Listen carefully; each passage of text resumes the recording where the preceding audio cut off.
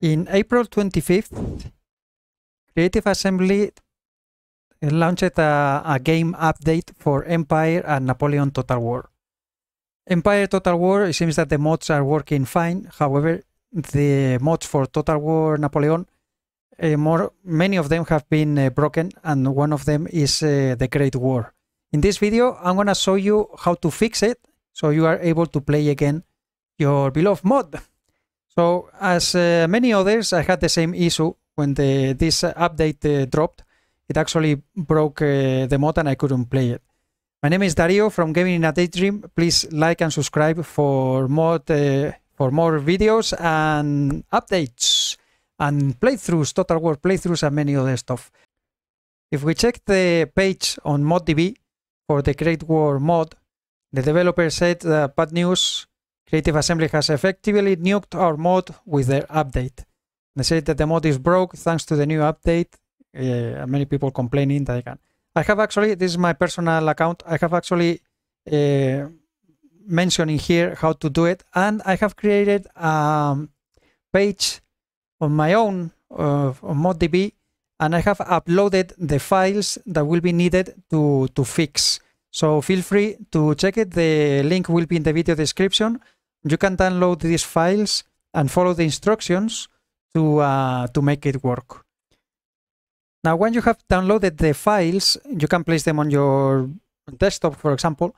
You can come here to on your Steam library to Napoleon, right-click, Properties, go to Local Files, Browse, and this will open the folder where the game files are.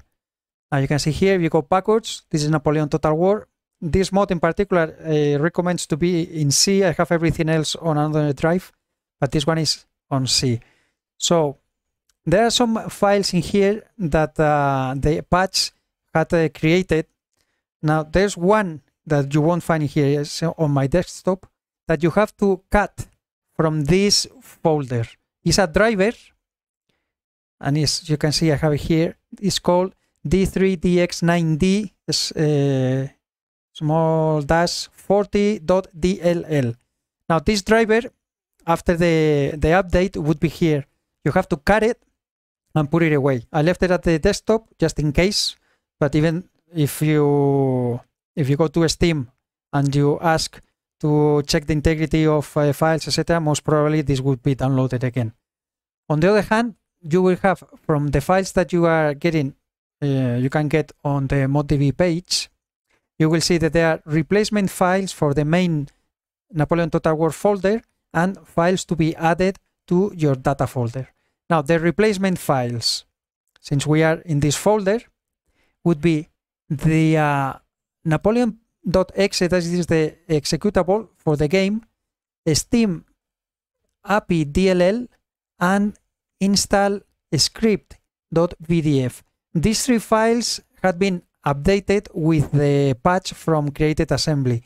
So what I'm doing in here is providing some old files that I had on a computer that didn't patch before, so they are older files, and you're going to substitute the files into this folder. So you will copy and paste, and the Windows will tell you the files already exist. Do you want to replace them? You will say yes, and they will replace with these old files. You can see these are from 2022, and this is from this doesn't matter, the date doesn't matter, it will work.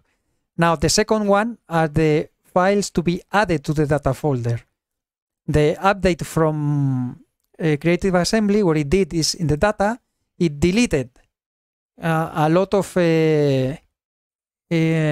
pack files, all these 2, 4, 6, 8, 9, all these pack files have been deleted, and the Great War mod works around these pack files. So without it, it doesn't work. Now you can download the files from here, and what you will do is just copy and paste and place them inside your data folder. Remember, this is your Napoleon Total War. You go inside, here are the first files that we talk about, and then you go to data and you will add these pack folders in here. That's it. And then you should go to your Great War and launcher, and you can launch from here. Like always, launcher options and launch the mod. I have to stop because I'm recording with a screen recorder, and if I click on the game, it won't record the game. But you can see we are at April 27th, and I'm gonna be playing this. I'm gonna show you in just a sec. So here we are, guys. This will look like this because I have a screen of 1600p, and it doesn't show the background. But if we change the graphics to 1080p, for example, it would be no problem. Anyway, I just want to show you here that you can start a new campaign. Now I'm playing the mod. I'm gonna continue my campaign, and you can see that the game is working. The mod is working without any issues.